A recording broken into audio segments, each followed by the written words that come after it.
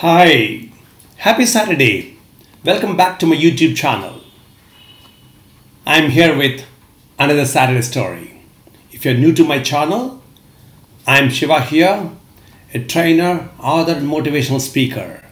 I am on a mission to reach out to 1 million people, inspiring them to succeed more and achieve greater in their life through my books, blogs, articles, trainings, and videos.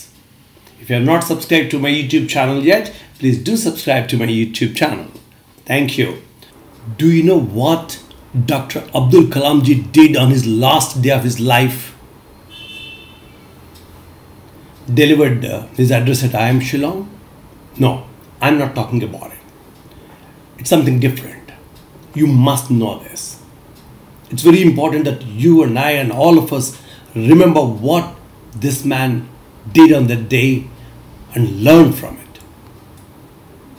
That day, on 27th July 2015, Dr. Kalam ji was going from Guwahati to Shillong.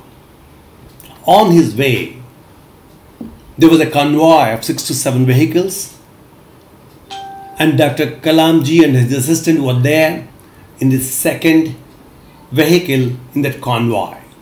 And there was a jeep ahead of the car with 3 soldiers in it. 2 of them were sitting and one lean, lanky guy was standing there with a rifle in his hand. An hour into the journey, Kalamji felt very bad looking at the young man standing in the hot sun. So he asked the assistant, why is he standing like that? Poor fellow, why is he standing like that? Then his assistant told him, sir, it might be due to the protocol and for extra security, he might have been instructed to stand like that. That's why he is standing. No, that's not correct. He should not be standing. He will be tired. So please see that some message is sent to him so that that man can sit down. His assistant tried doing it, but it didn't work out. And Kalamji did not relent. He was feeling so restless seeing that young man standing in the hot sun. So he asked this man to give some kind of hand signal or something to make him sit.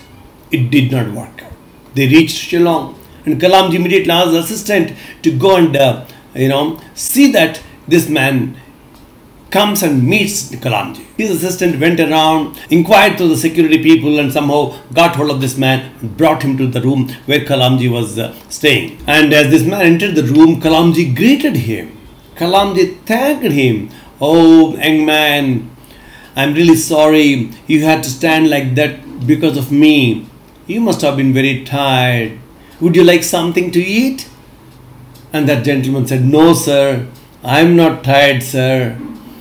And आपके लिए 2 घंटे क्या 6 घंटे भी खड़े रहेंगे. That's how people loved him, because he loved people and he was compassionate about people. What is happening presently in our country is very painful. Thousands and thousands of migrant workers lost their livelihoods due to this COVID lockdown. They don't have enough food to eat. Though there were some government agencies, some NGOs, some private firms, some voluntary communities trying their best to offer some food to these people, still thousands of people don't have enough to eat. And they lost their hope and they started walking back to their native places. Hundreds of kilometers they were walking back on the roads, some people on the railway tracks with their belongings on their head and with their children in their waist. I received the other day on the WhatsApp a photograph of a migrant worker, his feet totally soiled with cracks all around, totally dry. Oh my God. That's heartbreaking to see. Fellow Indians going through such a pain. I'm asking myself, what is that I can do at this point in time? How can I reach out to them?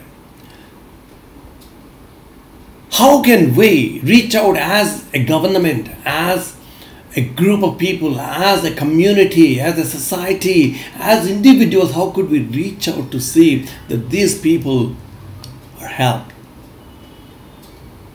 I would like to leave this thought with you. It is time for us to be more humane, to be more compassionate to fellow human beings, and to help them in whatever the way we can. Thank you very much for being with me on this Saturday and for watching this video. See you again next Saturday with another Saturday story. In the meantime, take good care of yourself. At the same time, see what you could do in order to help those fellow citizens in your own way. Thank you very much. I wish you success. I wish you safety. And remember, you are awesome.